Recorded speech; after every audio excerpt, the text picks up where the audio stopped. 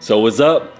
What's the deal, guys? Welcome back to another edition of JA News. It's up. Salute to you for tuning in. As always, I'm hitting you with the latest stories here in the world of sneakers. So for today's show, we're talking upcoming releases. It looks like the next set of Made in USA releases from New Balance are on the way, and there's a particular pair I feel like you guys should definitely have your eyes on. We're gonna be talking Nike sneakers, shock drops, as well as exclusive access, and it looks like somebody from the Yeezy camp spilled the beans, and we got new Ye on the way. And I'm not just talking a couple of verses. We have a new album 100% confirmed in the works, so stay tuned for all of that, plus more, and it's coming right up next. All right, so you guys can catch brand new episodes of JA News weekdays, Mondays through Fridays, right here, so be sure to subscribe. Don't miss any updates. So to kick off today's show, we're going to be talking the Nike sneakers app. Right after we wrapped up yesterday's episode of JA News, we had a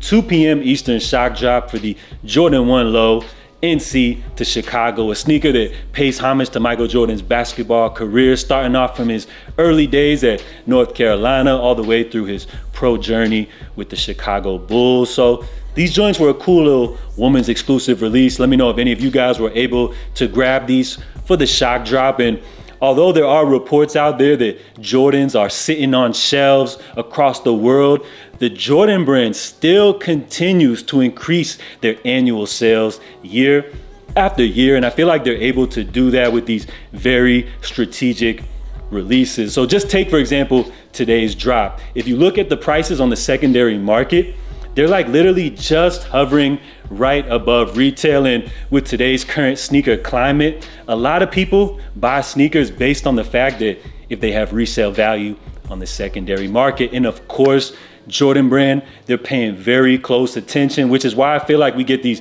very strategic releases where you'll see actually 2 shock drops, or should I say a shock drop, and then they hit us with the exclusive access before the official release. Just take a look at the Jordan 1 UNC toe, which just recently shock dropped. Now there's rumors that Nike produced over 600,000 pairs of these sneakers. Can you imagine if they were to drop all of them at once? You would probably see pairs go for under retail, but because they're hitting us with the shock drop, and then we're gonna probably get exclusive access coming up sometime soon for that pair, you're gonna see them hovering right above retail, which will then drive up demand and then, you know, more sales for the brand. So if you look back at the summer of 2023 and all of the Jordan releases that we've had so far, how many memorable releases have we had? I feel like rather than strategizing on these like intricate release strategies, I feel like Jordan brand should just come with the heat, because rather than doing these shock drops and all that, if they just actually release pairs that people were checking for,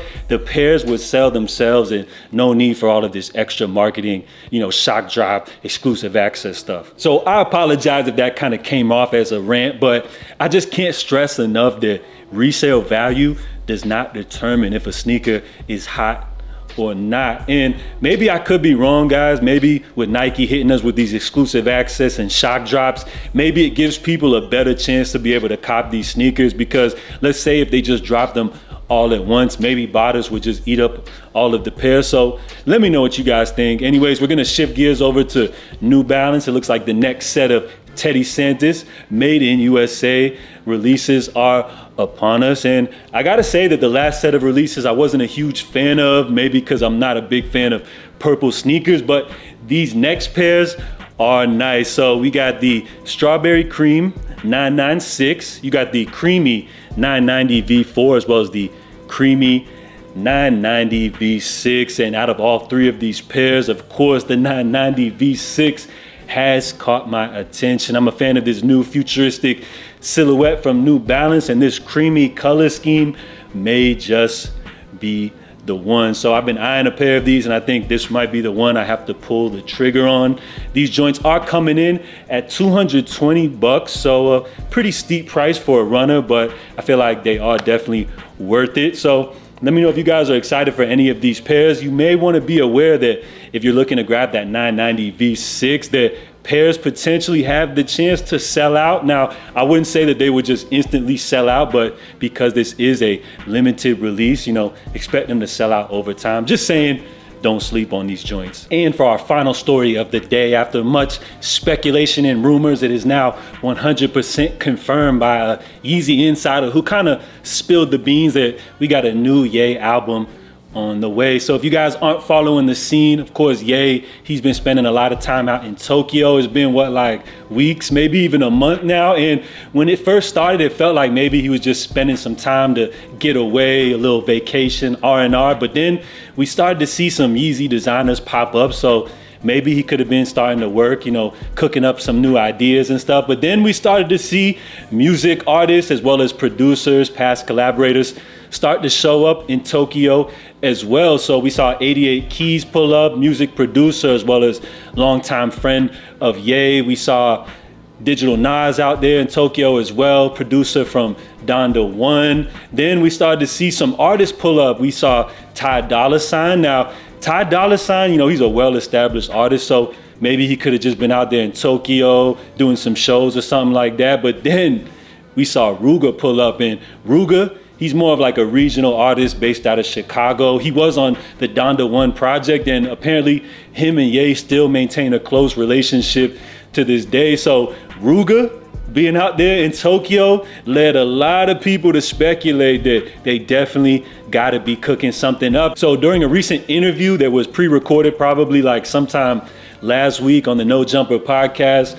with Adam 22, Ruger, he revealed that he would be flying out to Tokyo, and the reason for the trip would be to work on Ye's new album. So it now is 100% confirmed that we have a new album on the way. And I feel like with the way that this is like Ye's whole huge big comeback, this might have potential to be an amazing project. But who am I kidding? This is like the greatest music artist of our generation. So I'm expecting nothing but the best. Now, what could something from Ye's new album sound like? I would imagine that we're probably gonna get a mix of like probably some of the finished Donda 2 songs that were mumble tracks, and of course we'll probably get a mix of new records. If you guys follow Ye's catalog, his recent projects, you know, he's finished up a lot of scrap songs that were from like the 2019, 2020 era. A lot of those tracks ended up being on Donda, and then some of them were on the like unfinished Donda 2 mumbles that we got with the stem player. So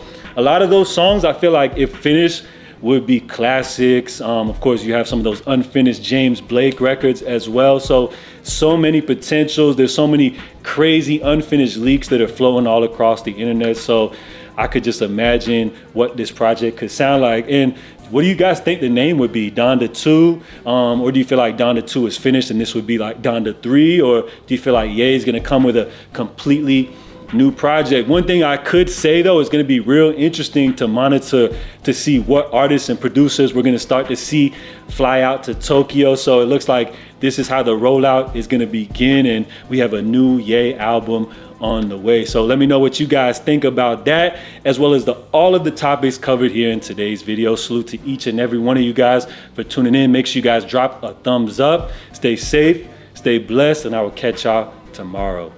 Love.